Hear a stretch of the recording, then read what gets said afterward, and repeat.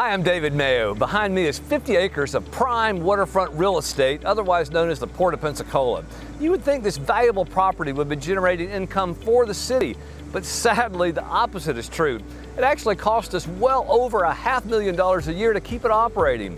I believe it's past time we consider a transformation to something that will be a great benefit and attraction to us all. Imagine a public green space along all three sides hugging the water, a park at the end.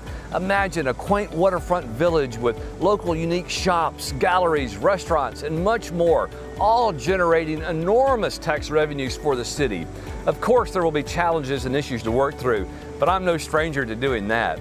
As Mayor Mayo, you have my commitment that I'll be a wise steward of our great resources, and working together, this property could become our city's best attraction.